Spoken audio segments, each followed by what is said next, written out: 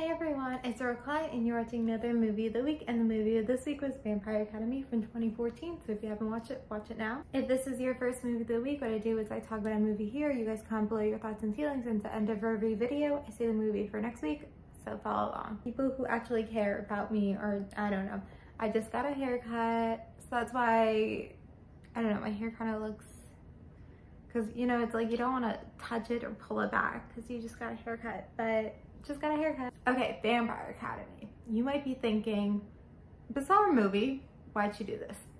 This movie is my guilty pleasure. I have to watch it like at least once a year. Like it's just like a fun movie.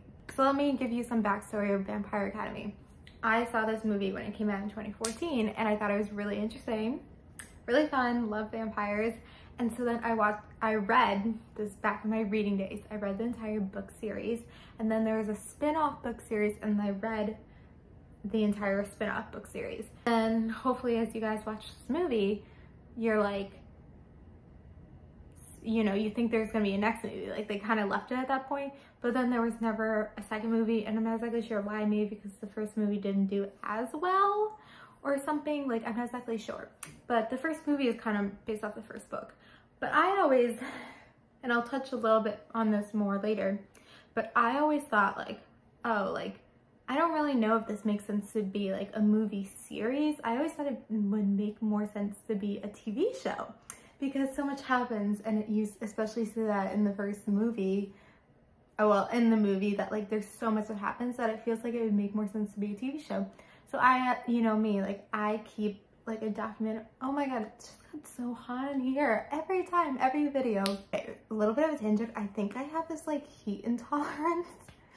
I have this thing where I started really noticing it last summer, where when it gets really hot out, I have trouble eating, and I literally lose my loss of appetite. And so it was really, really bad last year, and then this year, like, so it's called like summertime appetite loss, and then this year, like, I don't know, like it was like June, and I was like, oh, maybe like it's better this year, like I'm not even feeling it. But then so towards the end of June, like I think I have this heat intolerance, because it's not just like a loss of appetite right now, it's literally like my stomach is feeling sick. Like if I'm out in the sun for 1 minute, like my stomach starts to hurt, and like as you can see right now, I'm like having trouble speaking because of the heat.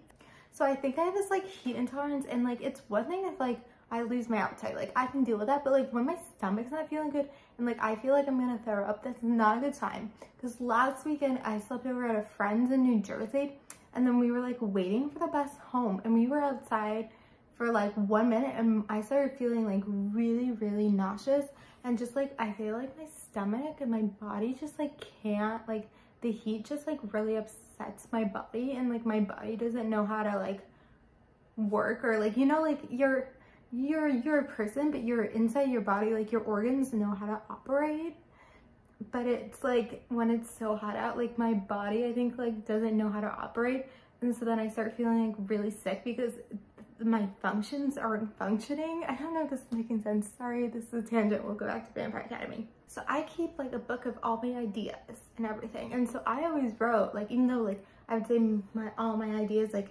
95% of them are original, like I once in a while have something that's like based off a book or like whatever else.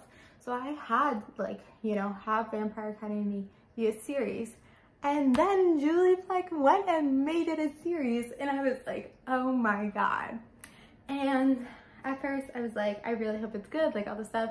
I was like, when I saw like who would play them, I was like, by the way, the girl, I think it's Felicia or Alicia in the TV show as well. But she, like, I grew up watching that wizard show on Nickelodeon. So that girl, I was like, I know her. But like, obviously I was like, I don't know about like, cause you know, Zoe Dutch or whatever, she was so good as Rose Hathaway. Like she was meant to be that character. So like the Rose Hathaway they hired, like I had never seen her anything before. Like I just really didn't know. And then I watched the TV show, and she was so good for the part. The actress who played Felicia, whatever her name, was so good for the part. The guy who played Dimitri, is that his character's name? Was also so, like, he was meant to play that character. Like, Dimitri in the movie, I'm kind of like, because that's the thing also in the TV show, they made Dimitri like seem younger, so when him and Rose, like, it didn't seem too awkward, but like in the movie he just seems so much older, and so it just like, it felt better. But anyway, I actually like, I really liked the TV show because I thought it was like, I don't know, it just like, I thought they like were able to take the same elements and like modernized it a little bit more, and they just added elements and they made things that made sense. And so I really did like the TV show. Like I loved it, and then I was really sad it got canceled. Anyway, I'm not talking too much about the TV show, but I always thought like, because there's so much content that it would make sense of the TV show, and then they tried a TV show, and the same thing with the movie, it didn't get a second movie, didn't get a second season, you know? But this is my first time watching the movie after watching the TV show. So I think I watched the movie probably last year again, and then the TV show came out at the end of last year. So this is my first time watching the movie after watching the TV show. And it doesn't change how I like the movie. Like, the movie's like a guilty pleasure. It's just like fun. Like, it's just like a fun movie. And sometimes you need that, and you need like, just like sometimes like a girls' night movie. And I feel like, you know, those girl nights or sleepover movies, like, I don't know if people like would consider this on the list, but it's like a fun movie. And like, I don't know what the TV show, like, you can just like have fun watching it in the same way. Like, even though I say the TV show is really good and everything, it's not the same way, but like, this movie's fun. And it's just so crazy because there was so much that happens that like towards the end, it's like it's just crazy. That's why it's like so much to fit into one movie. But I think, I don't know, I feel like there's nothing really to critique about this, just like kind of talking about comparing the movie to the TV show. Maybe now you'll want to watch the TV show. I mean, there's only one season. I forgot how many episodes. I think maybe 8 or 10. So maybe you will want to watch the TV show now and compare. But just like, also, it's like, I think it's important to understand like fun and good movies and like entertaining movies. Like, this is kind of like how I said Clue. Like, I could literally watch that every week and not be bored. Like, I feel like this is a movie I could literally watch every single week and it's just like, I wouldn't be bored. Like, it's just fun. And sometimes you need that. Sometimes you need that. Because even like those Oscar-worthy movies and stuff, like, they're great and I could watch like maybe every couple of years, but like, these are movies I could literally watch every week and have and enjoy.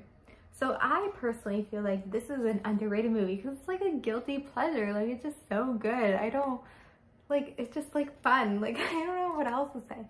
So that's kind of why I did it as movie of the week, because I wanted you guys to have some fun watching. Like, I have fun watching it. I don't know what else to critique about. I really don't.